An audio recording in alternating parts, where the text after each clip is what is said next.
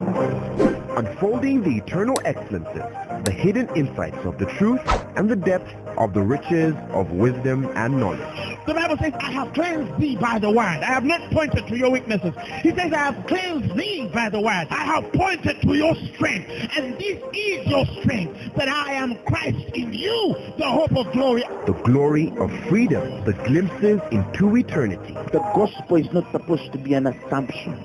It's not supposed to be just a mere presupposition. Truth is older than language, but the word of God is way deeper than any human language. And now, Apostle Grace with the Word. God, we thank you for this afternoon. We thank you for your word.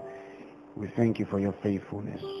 Thank you for your love and mercy, God. We submit to your word this afternoon, God, that you give understanding to the simple, God.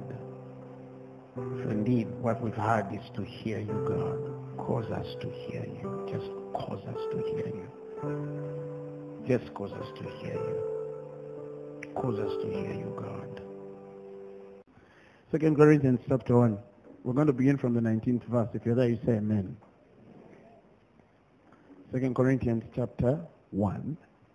If you get to the 19th verse, you say amen. Thank you, Lord Jesus. Hallelujah. 1, 2, 3, let's go.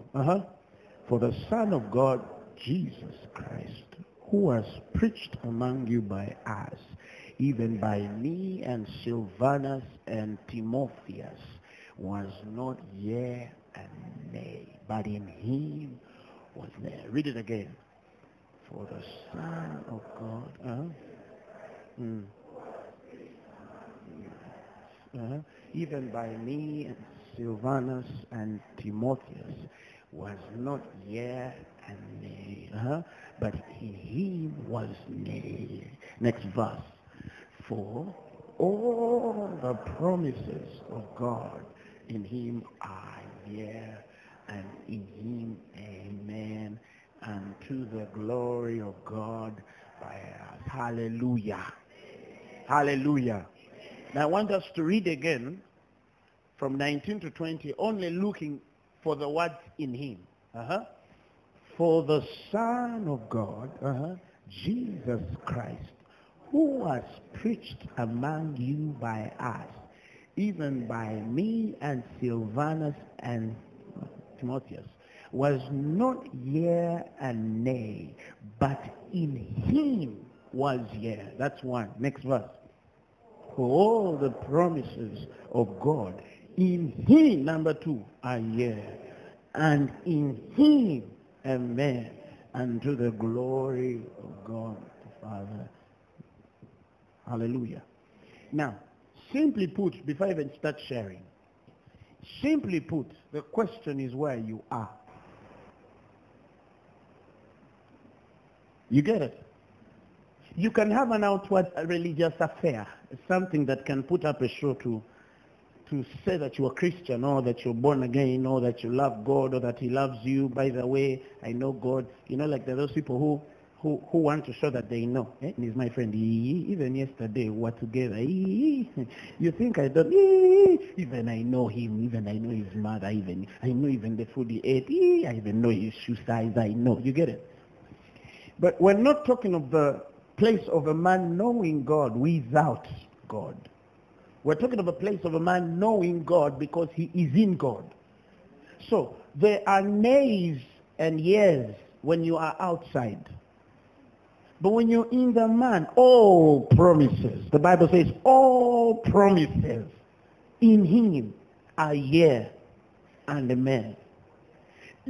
I'm talking of places where men have lived so outside Christ that they don't still understand the reality of the things spoken by the word.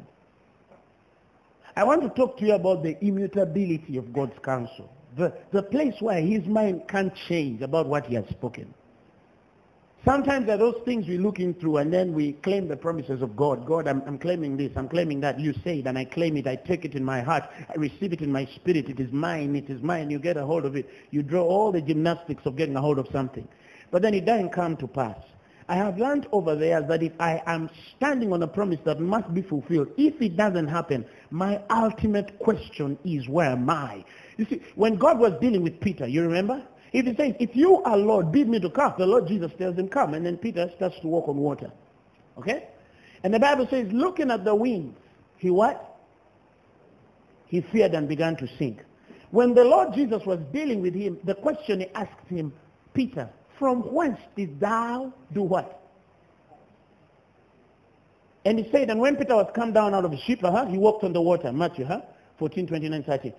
Down out of the ship. And the Bible says he walked on the water to go to Jesus. But when he saw the wind boisterous, he was afraid, and beginning to sink, he cried, saying, Lord, save me. Next verse.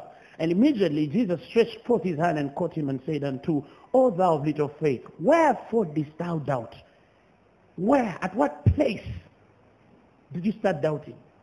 Because if you were in my place, if you were in me, you could not have doubted. Where did you go? It was a place issue. It had nothing to do with the water. It even had nothing to do with the winds. But there was something that caused his eyes to look at the wind.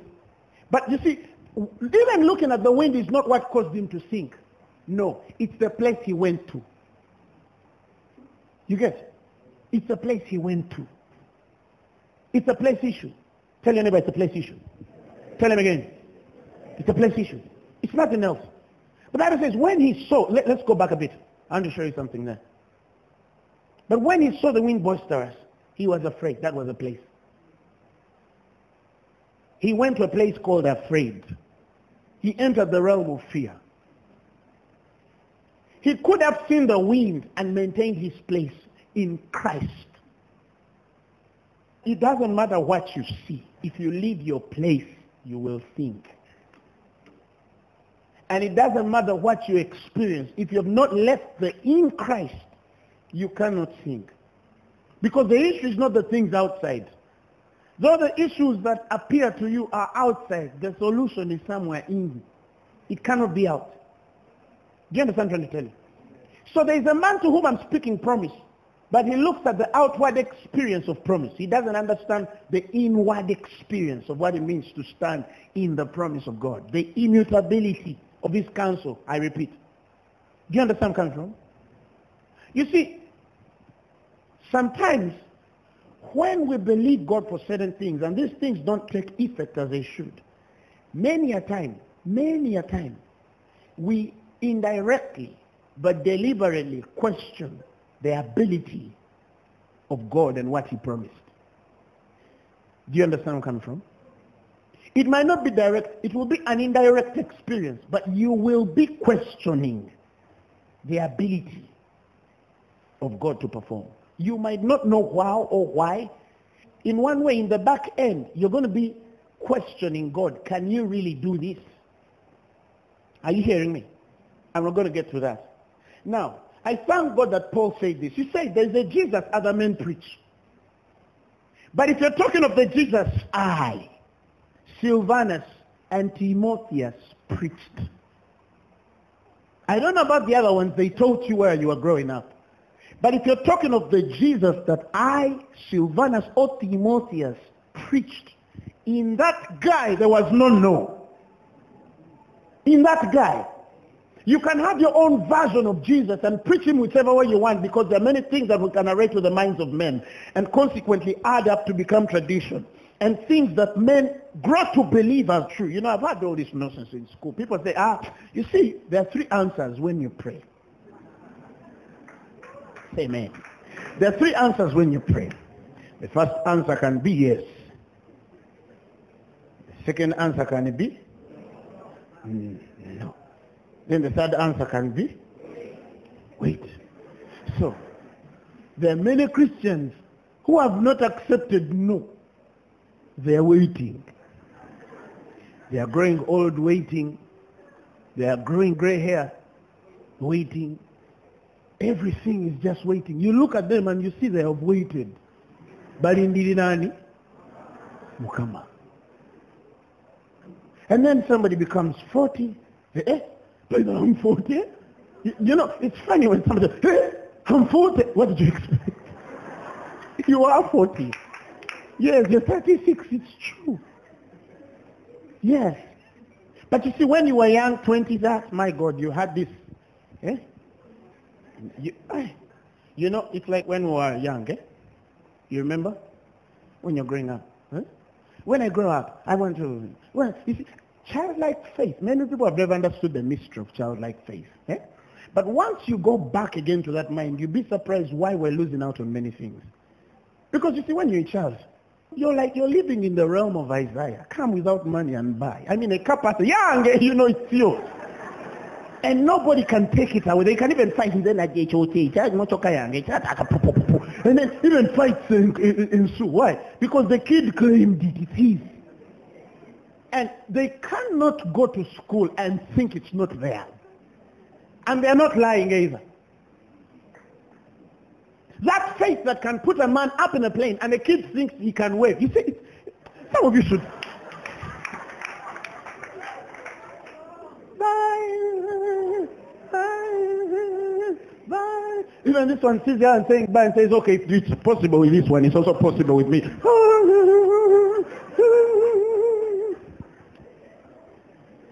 One time when I was a kid like this, I was grown, I think I should have been about 12. So there's this relative who brought a kid by to visit. You know those village people who come with their kids and stuff. So this very little kid, she was about 5 years.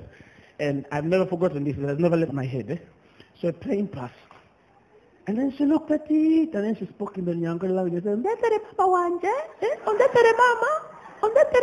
She's telling the plane, bring my mom. The mom had left her, she left her at home and went to town. So she was telling her, bring back my mom, okay? You bring her.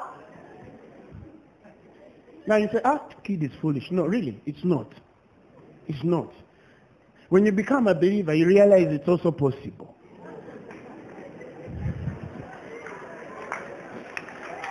Who understands what I'm saying? When you become a what? A believer. You know, when we were young, we used to get leaves. You remember? You get leaves? Put them here. Then you get a rubber band, you rub like, and man, you start to feel like a rich ant. Oh my God. Oh my God. Now I look back and I have money and I say, hey, my faith began long ago. But you see, look at this faith. He's just picking leaves. And that's how you're supposed to receive from God, but you refuse. Somebody listened to me on radio the other day and then sent a message to a friend. And he told a friend, I have only one problem with Apostle Grace. A friend asked him, what? The guy said, he preaches an effortless gospel. I don't believe in it. So the friend calls me and says, man of God, I really need to understand this because I'm told that you preach an effortless gospel. And they quoted one of the pastors here having spoken about the blood of Jesus having whatever the cross and da. So the guy had a trouble. Because you see, all Christians, many of these guys, their issue is effort. You get it? They've never allowed God to work in them. So when they don't allow God to work in them, they think also we don't believe in effort. We believe in effort, but the effort of God. Not our effort. You get the difference? So, but they also don't think God has effort. They think they are mandated to have effort. You get what I'm trying to tell you? So the guy asked me, why are you preaching an effortless gospel? And I asked him also, where did you want the effort? Did you want to also go down and die again for the sins of the world? What? You want crucifixion also? You know, some Christians don't understand what Jesus did. Listen, there's a reason why God doesn't need you back on that cross. He went. And he finished. For if you feel you want to die for the whole world, go back on the cross and take your sin. No, but the Bible says, let every man carry his own cross. Do you understand the concept of what it means to carry the cross? If you're going to carry it like the one of Christ, then we expect it's taking you on a Mount Golgotha somewhere where you must be crucified. So you want to become sin? That's so antichrist. You want to carry all our transgressions and be bruised for iniquities, that the chastisement of my peace be upon you who has no peace. Who understands what I'm saying? Tell your neighbor, tell him. Oria mala. Hallelujah. And you see, do you know that out of those kinds of thoughts, the spirit of religion has created certain misunderstandings and misapprehensions of the things of God, even the way we pray. You see, you know Christians these days, you find a guy praying like this: I sprinkle the blood upon my house. I pray. Hey, people, I don't know what they think. You even put blood around your shoes. Smile the blood of Jesus on your watch. Smile. Never know. Seriously. So, are you saying that it's not necessary to sprinkle? And I ask you the same question. Why are you sprinkling on yourself what is already inside you? The Bible says we are of his body and his bones. We are of his flesh. You are the body of Christ. The body embodies blood. But you're sprinkling it on top. But he says you really have to, you wash the outside of the cup and leave the inside dead. The guy has not accepted Jesus. He hasn't understood the finished work of Christ at the cross and the price that he paid and the entity called salvation, but he's working on the outside. Live inside. Learn to live inside. Listen, when the Bible says that he maintaineth your lot, that should have been enough for you to understand there is nothing outside you that is not covered. Look at Job. God asked Job, have you considered this guy, my servant Job? Listen to what the devil says. Haven't you put a hedge around him and everything that he has? Do you know what that means? This is Job, a living soul. This is a living soul. You get it? He had put a hedge not only around Job, but everything that Job has. That means when Job buys something, automatically the hedge goes on. Simply because he bought it. You get it? When you get to that level, you stop sprinkling what's inside. It is finished.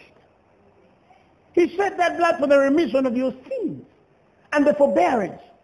Now you're a new creature, which is a fruit of the man which was died for. And this incorruptible man needeth not the shedding of blood to remit sin, because he's incorruptible. He's incorruptible. Because the Bible says without the shedding of blood there's no remission of sin. But what is the sin to the new creature? Which is incorruptible? You are trying to prove that the incorruptible can't be corrupted. But if we explain it, you're going to ask me the question, does that mean the new creature doesn't sin? Okay, it does to you. Me, it doesn't. Because that which is born of God does not commit sin. For his seed remaineth in him. He cannot. Because the divine sperm is inside the man's system. Listen, understand the new creature. This guy, your spirit man, cannot. Read it. No one born or begotten of God, deliberately, knowingly, habitually practices sin. For God's nature abideth in him. His principle of life, the divine sperm, remains permanently within him. And he cannot practice sinning because he's begotten of God. The weakness of your flesh is different from the stability of your spirit. Learn to live from inside. Learn to live. That's why the Bible says if you live by the flesh, the weakness of your flesh, you will die. But if you by the spirit kill the transactions of the body, you will live. Live from inside. You have results outside. Begin from the incorruptible. You understand? You will turn every corruptible incorruptible. But you begin from the corruptible and seek to be incorrupted. It means you trample down on the Son of God and you say that what he did not earn you. In fact, that's why I love the way Paul said it. Paul did not call it earthly salvation. He called it eternal salvation. You're born again eternally. Your testimony of salvation is older than the way you live in the body and any consequence on the earth. Does that mean that I can do anything? Because you are impure. The Bible says to the pure, all things are pure. But to the defense. You know those people. You know why they always say, oh, this Apostle Grace, they preach a false this. Someone is saying, oh, we have heard you're preaching this gospel. Da, da, da, da. Because you see, let me tell you the truth. Many people at the place of getting born again, the incorruptible seed is not what entered them. They accepted Christ on a corruptible seed basis. So everything you say has a line and thought of corruption to it. When you say, I'm under no condemnation, they say, that means you can do anything. Isn't that what you're saying? But really, do you realize it comes out of them automatically to assume? Hey, but you see, when a man's mind is full of the devil, even if you say, let's pray, that brain can wire a certain sort of prayer. You get it? He says, unto the pure, all things are pure. But unto them that are defiled and unbelieving, you see the unbelievers, is nothing pure. But even their mind and conscience is defiled. Give me the Message version. Everything is clean to the clean-minded. Nothing is clean to dirty-minded unbelievers. They leave their dirty fingerprints on every thought and act, everything. What have you said? Have you ever been around people? Even when you say, I'm going, where are you going? Going? What do you mean by going? What do you mean, silly you? What do I mean by going? We're dealing with incorruptible people. We're not dealing with corruptible people. Our minds are not dirty. Everything we think is clean. When I say God cannot impute sin on me, I'm not under the law, but I'm under grace, I am not thinking that means I'm going to open my zip silly. I'm not corruptible. I am incorruptible.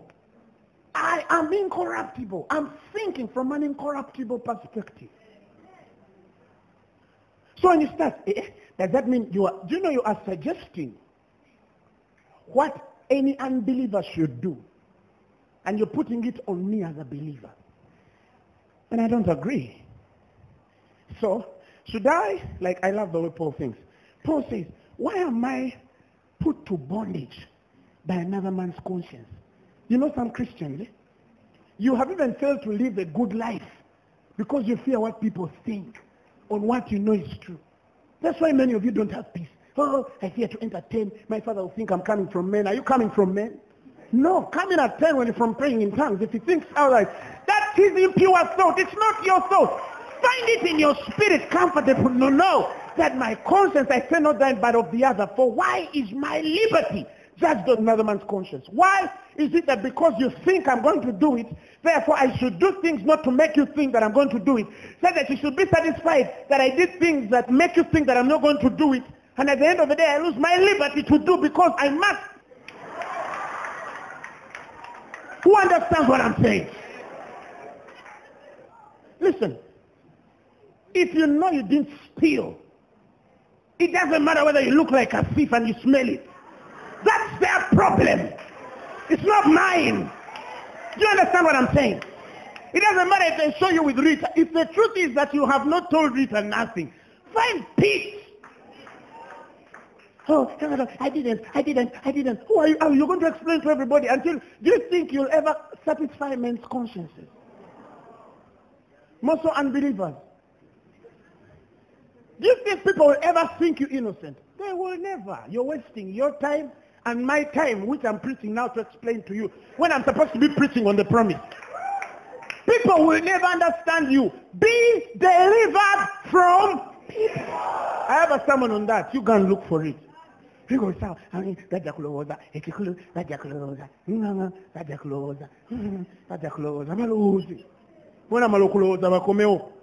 will find fruit.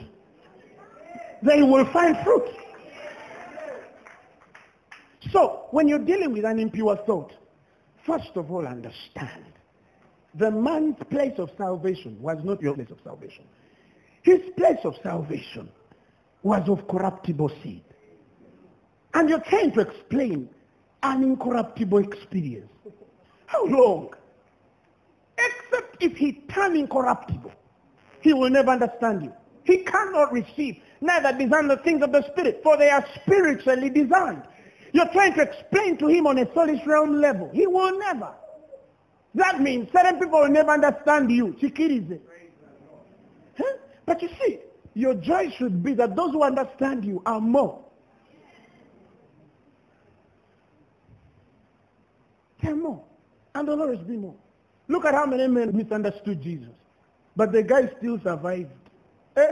They killed him, he's still raised. Do you understand what I'm saying? The Christian is unpredictable. And you must settle it in your heart that men will never interpret you as they want to. Let it suffice to us that we know the truth. That's enough for us. You get it? They don't feed you. They don't clothe you. They don't visit you in hospital. Nothing. Let it be enough for you that you know the truth. And let everyone do what they have to do. You understand what I'm saying? Me, I was delivered. And I preach it like it comes.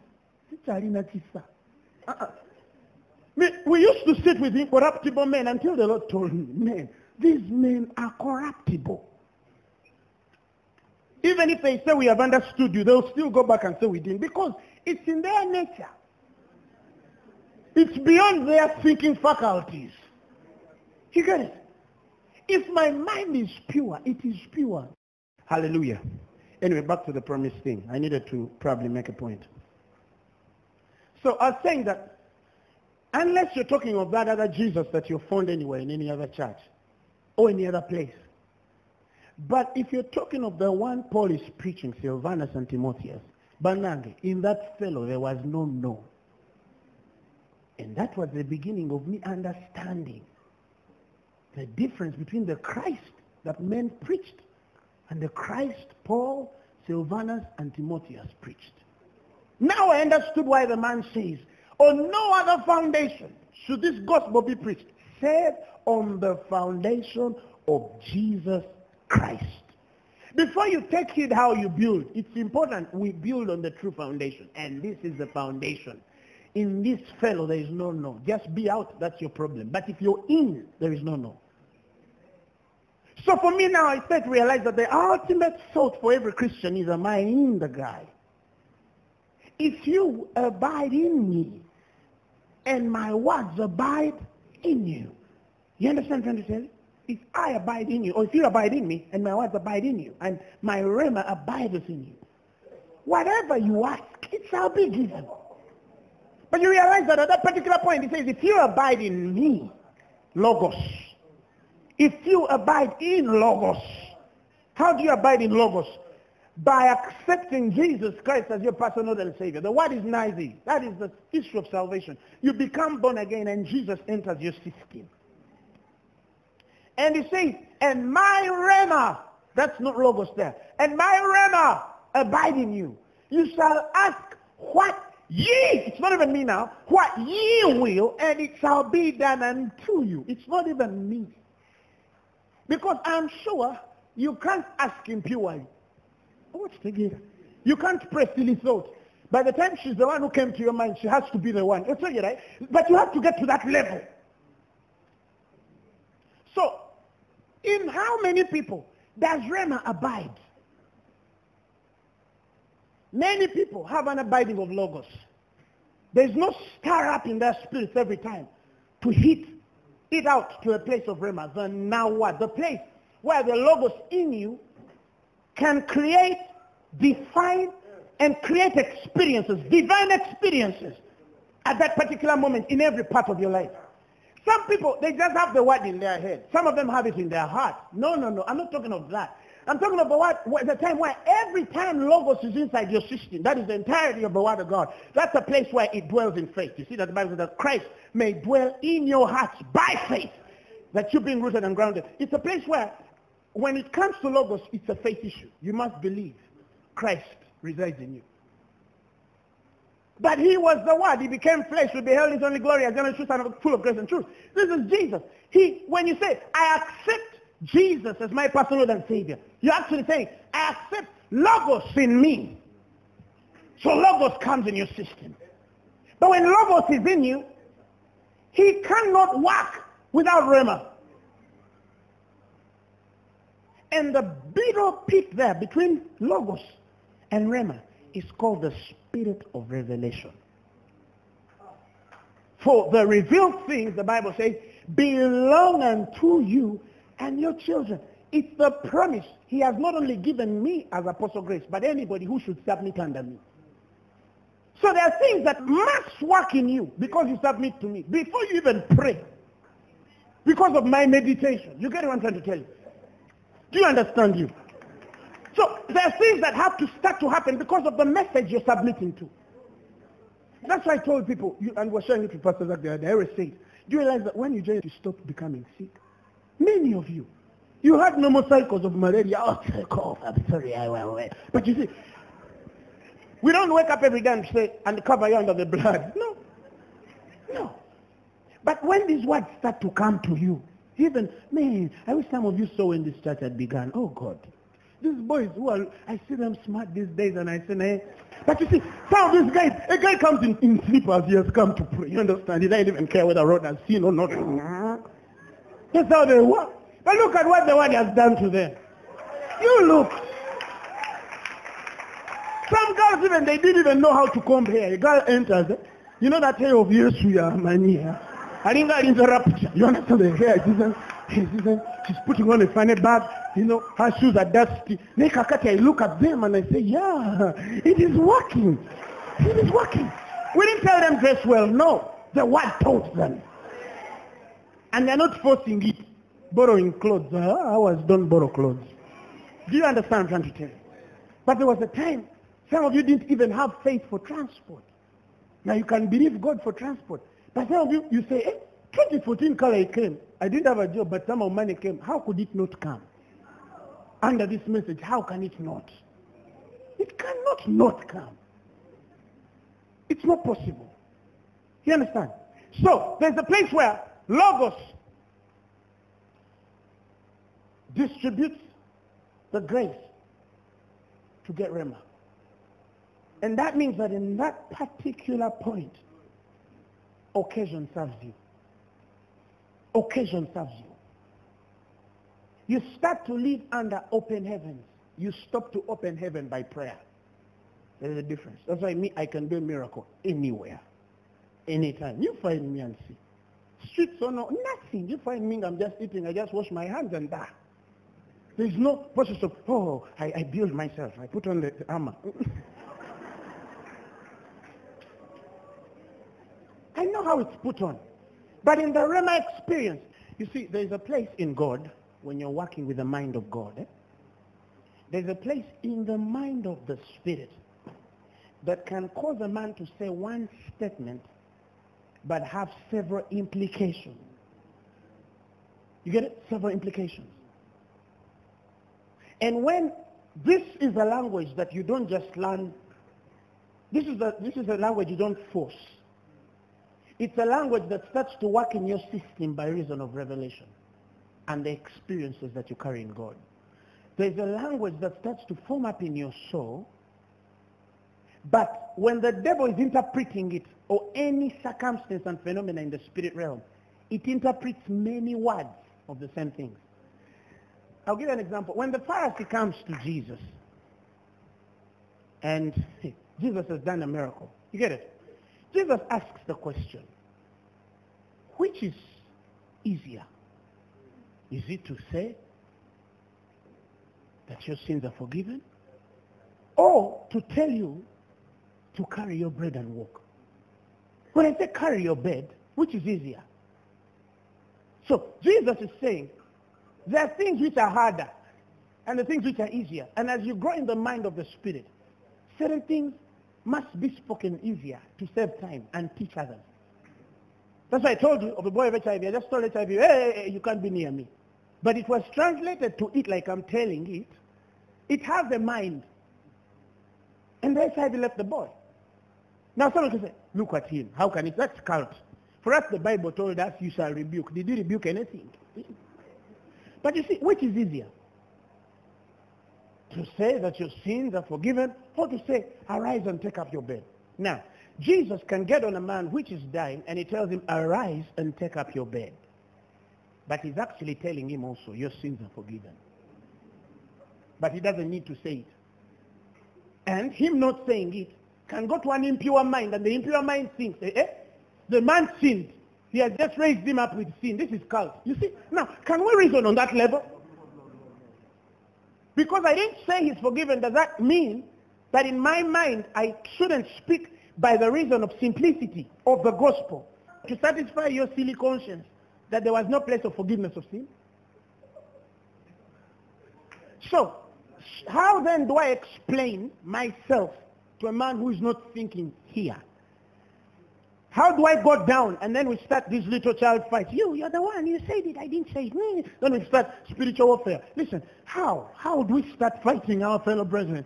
Yet realize the understanding is small. You understand what I'm telling you? And in these things now, when the mind of the Spirit starts to shed in your soul, you realize that there are certain statements the Lord will say, and they'll have very various implications, only because the mind of God is being revealed to you in dimensions that when he says, go. It's like when he tells Peter, come. He has actually told the water, don't sink him. But he didn't need to say, water, don't sink him. Put the water. Command spiritual similarity, flat grounds, angelics. Tell them forth. He just tells him, arise and walk. And that's it. But the simplicity of the spirit realm interpreting that this judgment can only come after man is forgiven. I wasn't there, but I'm sure something was spoken. The Bible says, and Jesus groaned in the spirit, and he asked, where have you laid him? He went, and he told him, Father, I thank you, because you hear me. Maybe the groaning on Christ was, ugh! But that was translated as, you anointed me to heal the sick and raise the dead. This super guy cannot stay under that spirit of death. Now, I rebuke you, spirit of death, right now, and I'm coming right now, and I must raise him because I said he can't die, because I said Lazarus' sickness cannot end in death. How can this sickness be? How can I be disproved? I am truth. And therefore, as I come, I must deal with it. Thank you, Father, because you've had me. Translated simply, Jesus groaned. Oh, where have you laid him? Now that was all the prayer.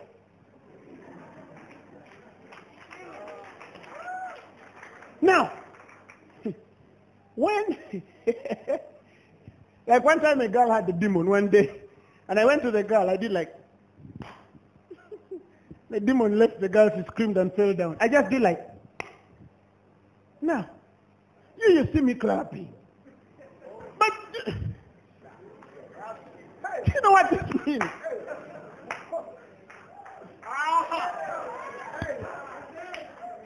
He says that the communication of your faith, not your words. Your faith. There's a way your faith learns to communicate.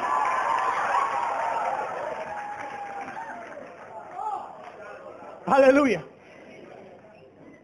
So, it's the point where sometimes you should feel pain on your body and just blow it up, darling. Now, the spirit realm has understood what you're saying. You just want to save a few calories talking, because you don't have time to explain. And he even said, and these have even prayed so that they will hear me and glorify you. But if it wasn't them, Jesus would just stop being like this. Gets to the grave, and Lazarus comes out, and they both walk back together. But they communicate. When you're in that realm, things become simple. You start to execute simple. You start to speak simple. A girl called me and she told me, oh, my marks, I failed. I just told her, it is well. 43 turned to 70 something. Just the next day, computer, the marks switched. But when I said it is well, every demon in hell and every fiber of the devil understood I meant to say, those marks must change. They just have to change. There is no shortcut, no long cut, there is no cut. It has to be executed. Learn to live in that life. Just learn to. You realize that you simply say simple things. My dear, don't worry, and you've sorted it. You don't need to survey. In the name of Jesus now, every demon, every scientific demon, every metamorphotic demon, every mathematical demon, every biological demon, every demon now. We seize you. I say we seize you. I say we seize you. I say we seize you. By fire, by fire, by fire, by fire. They even give demons that don't exist. You red-colored demon. Red-colored demon.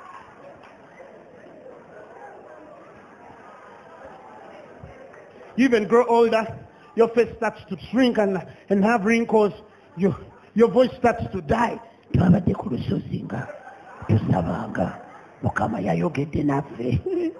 For you take Apostle Grace just goes on his bed and God starts speaking. For you go, God speak, God. You get up. Yes, sir. Until your voice dies. You just get in the atmosphere and say, Jesus. Oh, Jesus. And he tells me, shut up, I want to talk. For me, he's desperate. For you, you're desperate. You get it? Tell your neighbor, live inside. Live in him. Don't move. 2 Peter chapter 1, verse 1. Let's begin from verse 1 to verse 4. Tell your neighbor it's working. He says, Simon Peter, a servant and an apostle of Jesus Christ, to them that have obtained like precious faith with us, through the righteousness of God. So you realize if a man is not in the righteousness of God and has no righteousness, cannot move. Do you realize why people in the law are struggling? Because the place that approves us is the precious faith through the righteousness of God. The faith of God can operate fully when a man understands the righteousness. Look at a man who is believing God for healing and they're not getting healed. That man has not yet understood the gift of righteousness. When he does, disease will leave. Do you understand what I mean? Disease will leave. Because it's the rightness of God, which disqualifies any place for you to be wrong. So when you say, I am healed, eternity and everything else proves you true, and manifestation takes course. So do you see that precious faith can only come through the righteousness, which is of God, not the righteousness of men? And now the Bible says that now the righteousness of God without the law has now been manifest or revealed and testified by the prophets. Even the righteousness of God through faith. Oh, let's read it. Verse 20. Therefore, by the deeds of the law there shall no flesh be justified in sight. For by the law is the knowledge of sin. 21, sorry. But now, listen, the righteousness of God without the law is manifested, being witnessed by the law and the prophets. Next verse. Even the righteousness of God, which is by faith of Jesus. So you see that when the righteousness of God comes and you receive it, you stop moving by your faith. You stop moving by your faith. You start moving by the faith of Jesus. So we disqualify the you believing, we qualify the Christ in you believing. How can the lame man not walk if it is not your faith? You see, it's not working because you are the one believing. The faith of God can take effect when the man has understood the righteousness of God and received it. So precious faith, precious faith, precious faith comes entirely by the righteousness which is of God. So if a man seeks justification by works, that man can never move in the power and the anointing of the Holy Spirit. Let's continue. He said, they have obtained like precious faith with us through the righteousness of God and our Savior, Jesus. Let's continue. Grace and peace, listen, be multiplied unto you through the knowledge of God and of Jesus our Lord. According as his divine power has given unto us all things that pertain to life and godliness. Through what? How? How does it work? How does it work? Through knowledge. How? How do these things that God has promised you work? So if a Christian comes to me and tells me, Apostle Grace, I've done everything and things are not working, what are they not doing? What are they not doing? What are they not doing? They're not seeking knowledge. They want quick fixes. My family, my cousin sister, even my uncle. Let me bring everyone. Cousin, you know? But you see, why are you doing that when the Bible has shown how you should do it? You're living on my faith. It's not fair. So if I go for lunch, your faith goes for lunch. If I go on the beach, your faith goes on the beach. If I sleep, your faith sleeps for 12 hours. You're living on another man's faith. How long? Tell him about get your own. Let's continue. According as his divine power has what? Given unto us all things that pertain unto life and godliness through the knowledge of him that has called us to glory and virtue, whereby, after the part that the man has said to know, are given unto us exceeding and great precious promises, that by these ye might be partakers of the divine nature, having escaped the corruption that is in the world through lust. So, do you see the place of promise? The place of promise is bigger than I'm promising you. The place of promise comes after the man has gotten the knowledge of God in truth. And that knowledge starts to reveal to you the promises. And by these promises are ye made a partaker of the divine nature. That means you start to prove a certain nature in your system that is more than human. You start to live superhuman. You start to live like God. You start to demonstrate a godly kind of nature, but by these promises. So you don't take the promises for granted. You don't take the promises for granted. That's why it says in I think Joshua 21, I think around 45 there. He said, he promised the children of Israel. He promised the children of Israel, and Yah's pastor, and Joshua is finishing this chapter, he says, and there failed, listen, not aught of any good thing which the Lord had spoken unto the house of Israel. All came to pass. It goes back to, has he spoken? Unless you're talking of another God outside, Timotheus, Silvanus, and the one Paul spoke. But if you're talking of that Jesus, which Paul, Timotheus, and Silvanus spoke, everything he spoke about your life will come to pass. Just stay in him. Just stay in him. The only way it will not is if you stay out and start to live out instead of living in. That's why the ultimate responsibility of the church is to preach the in Christ truths, not the outward experiences. And today you're dealing with ministers who don't even know the difference. They don't know truths that are in Christ. They don't know truths that are in Christ. They are in the truths that are outside Christ. And Christians for so long have lived outside Christ. You know, the other day I heard a man speaking. You know you can be there, and problems come. And problems will come. It's true, they'll come, I don't mind that. But you're not going to get your way in everything. Then they give examples of the Bible. That's error. That's error. If I'm in Christ, I'll get my way on everything. Things are not always going to work out. No, listen, if I'm in Christ and trouble comes, it will work for my good. So trouble stops becoming trouble for me because I'm in Christ. I can then count it all but joy because I'm not living outside, I'm living in. You get where I'm coming from? So their definition of trouble is like them without a God in this world. Alienated from the life, like Paul talks about the Gentiles. But our life in God cannot define trouble the way they define it. And then a man gives a personal example. I was one time rich. And I lost everything. One time I went to a meeting where they were testifying how they lost everything. And they were invited in that conference to explain how they're living below bare minimum because they lost everything. And my spirit is simple. They didn't give first fruit. They didn't tithe. And now they're teaching you how. Do you understand what I'm saying? You didn't give your first fruit. You're not tithing. You've lost everything, and they're calling you in a conference to explain to people how you've lived without. And you're quoting Paul, for I know how to live. You're quoting Paul, for I know how to live, to be full, and I know how to abound in much, and how to be empty, for I'm both instructed, both to be full and the best. I'm instructed. Listen, if you are instructed, why are you still poor? Get rich like tomorrow. Because you know how. Like Paul said, I know how to be. It's a not knowing how. So the superstar didn't do his principles. They lost everything. They're living below bare minimum.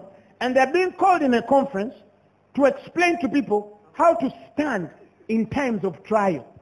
Which trial they put themselves in by not doing the principles. That is uttermost foolishness. And those are the people sitting on conference grounds, spending our time and money, seated. Then people even get notes. Then they decide to give us those steps of financial management. Listen, let me tell you, I'm becoming a bit more arrogant when I understand how God works. If you're poor, you have no teaching of financial management, you can teach Grace Lubega. Maybe other people, but not here. Let me tell you, atambuza abalimanze yanjigiriza nti webatu batambula naye hubatona batambuza brother jangu tusome fenna. And you have to be humble. You have to be humble and say sichisobola, let me learn. Are you hearing me? If you don't know how to make money, go to a man who knows how to make money, let him teach you. Learn to make money and teach others. But when you're poor, you're again proud. You're teaching financial management. Financial management. And you know, this minister just spent their time teaching, Smanya, don't overinvest, don't diversify. I said, no, Mukama, there's something wrong. Because what Shad said is not even anywhere in the scriptures. It is that which scattereth, but tendeth to increase. But this person is telling people how Smanya live in your budget. Let me tell you, Christians, let me tell you this as Apostle Grace Lubega. Me, I bet my life on this. If you live in your budget, you're going to die a human being. If you learn to live outside your budget, you're going to die like a child of God. Look. Listen, I'm sorry, but me, that's how I think. You're just learning more English and more CVs, but you're not growing richer. I promise. That day I saw a guy teaching people budgeting. I looked at him, he wasn't inspirational. Nothing on him was inspirational. No, let me give you an example. Look at Jesus. He's moving with 5,000 men and he doesn't have money. That's the kind of God you believed. Timotheus, Silvanus, and Paul preached. He's living with 5,000 people and he doesn't worry whether they will eat. He asks them, what do you have? 2 fish and 5 loaves of bread. Later, Ambalage anointing. But it's anointing. Are you hearing me? And he gets the bread and puts them up and says, Father, I thank you. And they all had to eat. Live that anointing. Now, you live in budget. I think if that man met Jesus, Jesus would be saying, now let us distribute these a few fishes to these younger children. The children shall have pieces, and these 2 pieces each. After they all have pieces, then the rest, you can learn to dig with your own hand if you work hard. Because even in this generation, he does not work, shall not what? Shall not eat. So, this, oh my God. Oh my God. What would Jesus? Thank you. Thank you. Because you are the only one who understands. He told his disciples, one time I sent you with no purse, no money, no nothing. Did you lack anything? And when you read in the synagogues, you never heard that the disciples were saying, give. Let me tell you, there is an anointing. There's a level in God that you can't reach in that anointing. And money doesn't lose appetite and sleep to look for you. There's a place. There's an anointing. The moment you enter there like this, another battle starts of explaining your wealth. Another spiritual battle starts. They have found that recently we're in a meeting. People were, guys from government officials were questioning our money. Hey, we are funded by what? They check our statements and they realize what? So it's important that people, and I pray people start investigating you. I pray in the name of Jesus that people start investigating your money, they start investigating your job, your shoes, your clothes, the plots of land you have. Not because, no, simply, the guy you believed can feed 5,000 men with 2 fish and 5 loaves of bread. I don't know how he does it. He only said that with God, all things are possible. It's a glory. It's an anointing. And it works. You live in budgets and refuse to give big. Because you're living in budgets. You refuse to give. For us, let us give and you see how we live. We'll live so large. We'll live so large. May I stop human budget? I can't wake up and say, today I'm going to eat 1,000. No. Sometimes I'm at a restaurant and I see Christian brothers and all I think is feeding them. The next thing I know, I've fed them all. That's how I think. Because you can't tell me, I'm living below 40,000, so these Christian brothers can come and then they just sit and not taste the blessing. Look at God. Does God live under budget? You budget. Me, I'm not going to budget, I swear. Okay, you will not understand me now. You'll understand later. I'm not going to budget. I'll believe. And I'll have everything. Listen. He says you've been given everything that pertains to life and godliness. He didn't give you the limit to budget under. He just told you you've been given everything that pertains to life. That means everything you'll ever want in this life, you have it. But you're living in a budgeted life of a man who doesn't have. And is trying to get. Anyway, you'll understand in future. You watch us and a few people here in the congregation. Like precious promises. So when he says Joshua, none of those things has not come to pass. He meant it. He meant it. Now, something happened, and I want to show you one thing before you close. Something happened, and I was trying to understand the mind of God pertaining this. And I was driven to something in, you remember Hebrews 6? Let's read there. I want us to read something there. It's something I've read before, but I want to show you something that just blew me. 17. Let's begin with 17 because of time. Let's read. Wherein God, willing more abundantly to show unto the heirs of the promise the immutability of his counsel, confirmed it by an oath. Let's read next verse.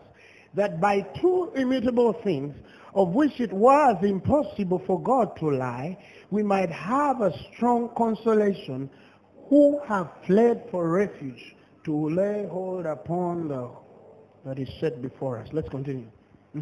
Which hope we have as an anchor of the soul, both sure and steadfast, and which entereth into that within the veil. That hope is sure and steadfast. Give me the amplified of that particular version. And see the hope you carry. Now, we have this hope, listen, as a sure and steadfast anchor of the soul. It cannot break down under whoever steps under upon it. A hope. Nobody can take away what you believe. Losing that job doesn't. Shut up, darling. Even if a man steps upon it, it can't move. It says that reaches further and enters into the very certainty of the presence within the veil. Give the Message version. 1, 2, 3, let's go. It's an unbreakable spiritual lifeline, reaching past all appearances right to the very presence of God. It's unbreakable. Next verse. Let's continue the message. Where Jesus, running on ahead of us, has taken up his permanent post as a high priest for us in the order of Melchizedek. Says God, why did you go there? Why did Jesus go in advance for you? Give me the King James. The King James says, well, Jesus Christ has, our forerunner has entered, for us entered.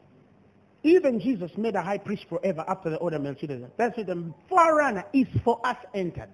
Jesus went for us to enter. He went for us. He entered there for us. So the question was, why did Jesus enter there for us? Yet it's us who need to receive the promise. And then the Spirit blew me. Galatians 3:16. I want to explain something. Let's read. Galatians 3:16. I want to show you something.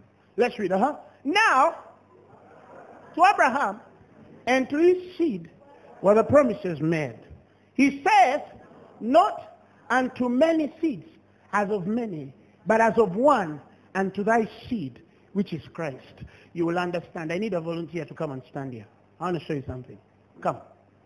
Now, I need another one to come here. I need two. Apostle Emma, stand here. Now, look at these two guys. This is the unborn again believer. He's not actually a believer, unborn again. The unborn again unbeliever. That's what I meant to say.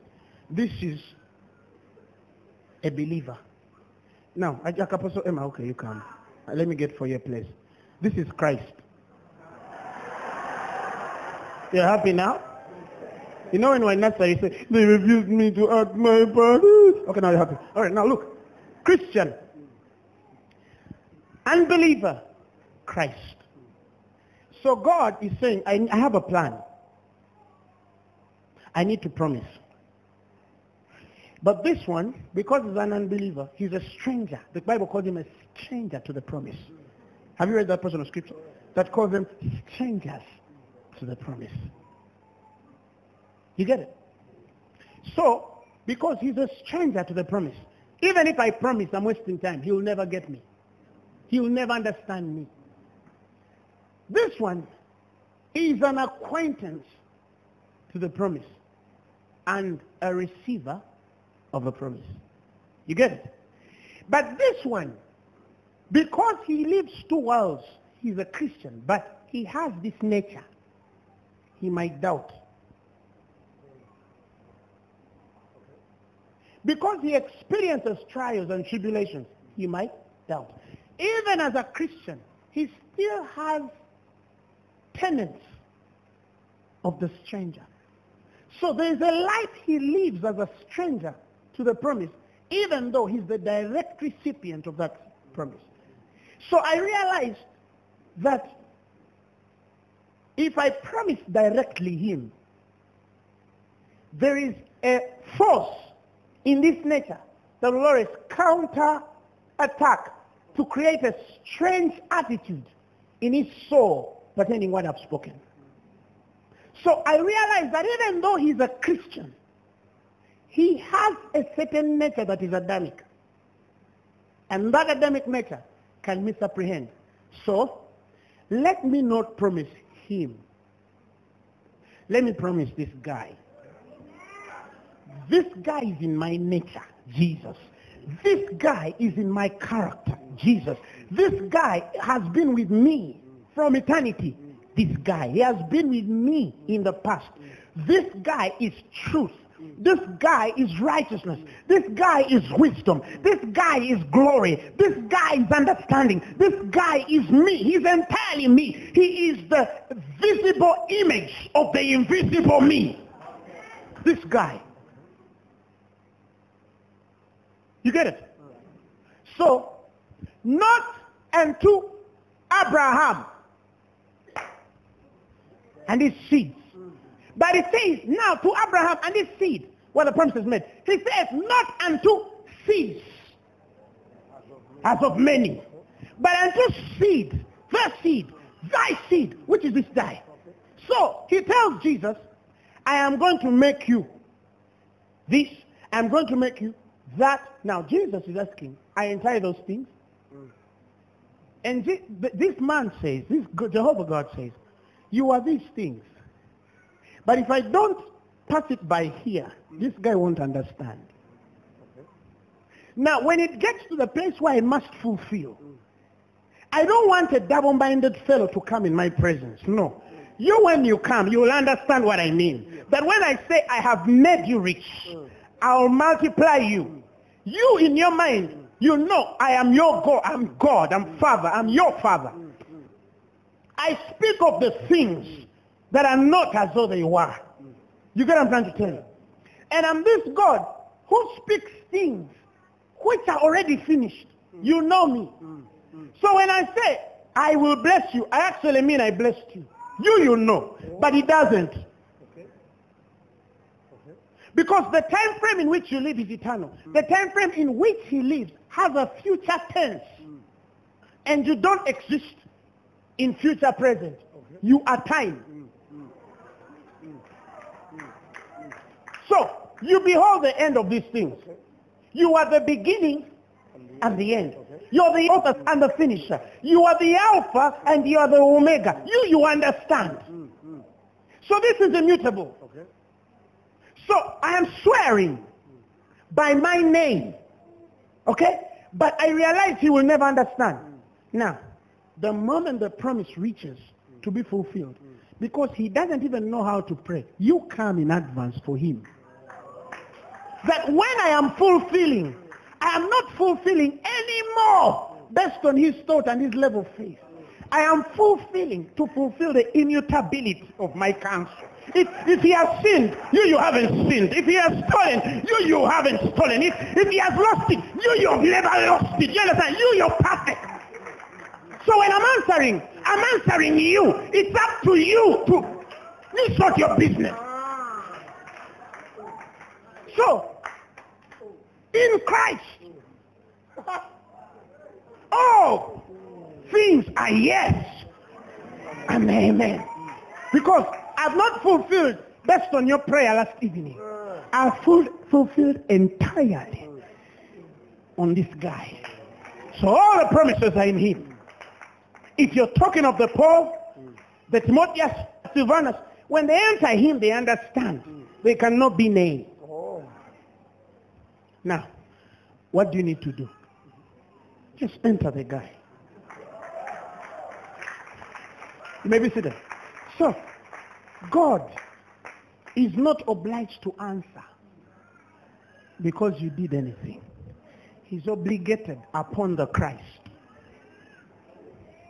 I don't know if you understand how impossible it is for you to die when he said you'll live, because this has nothing to do with Nixon or woman, his appetite. It has nothing to do with what he drank or didn't drink. It has nothing to do with what the doctor said or didn't say. It has entirely to do with the Christ he promised. So when the Christ goes in advance, he goes there entirely on one thing, for us. So he goes to say, God, I see him say, you promised them, but you had to pass it by me. Now I pray it be delivered, because that was your ultimate plan. Can God say no to Christ? Why do you lose peace? Why do you lose sleep and appetite? If Christ was not denied, everything you have asked for in Christ is yeah and amen. I am sure you're going to be everything Jehovah God promised. I don't care whether you feel it. I don't care whether you have the guts for it. I don't care whether it's big for you, it's too dark for you, it's too brown for you, it's too high. I don't care whoever said. I don't care who said upon your life that you'll never be anything, you'll never be a success, you went into salvation. It doesn't matter what they said, because God has set his stake entirely on the Christ. My simple instruction is just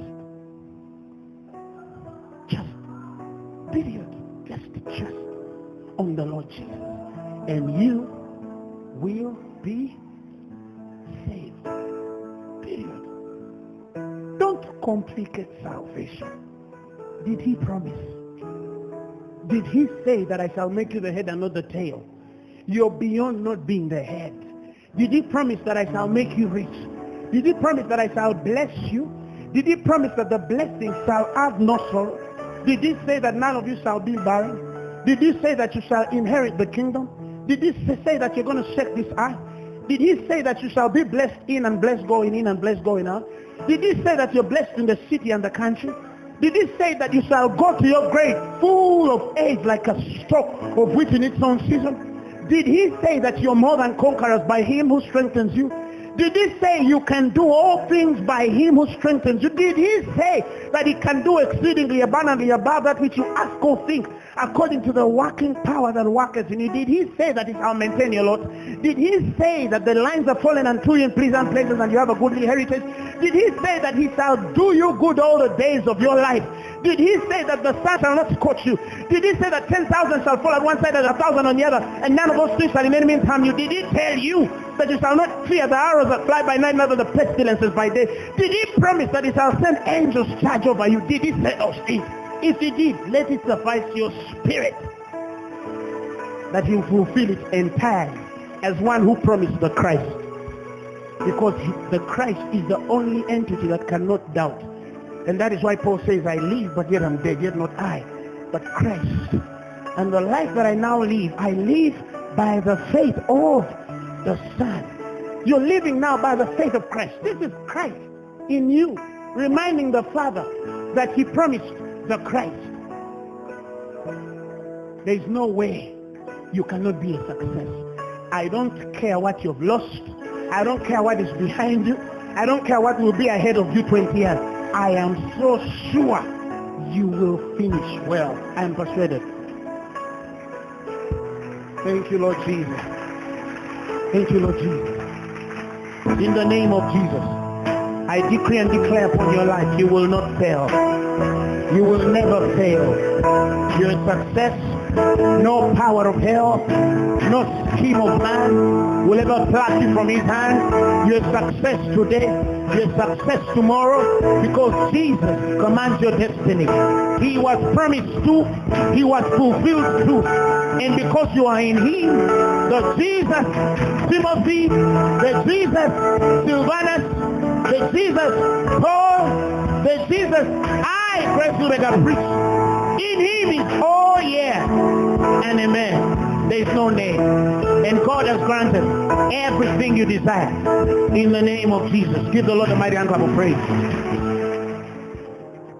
The message you have just heard was brought to you by Phaneroo Ministries International. For more information, contact us on telephone number 041-466-4291 or email us at phanerookampala@gmail.com. You can also find us on the web at www.phaneroo.org. Or better still, feel free to join us every Thursday for our weekly fellowship at UMA Multipurpose Hall from 5 p.m. to 8 p.m. You can also catch the live stream at livestream.com/Phaneroo.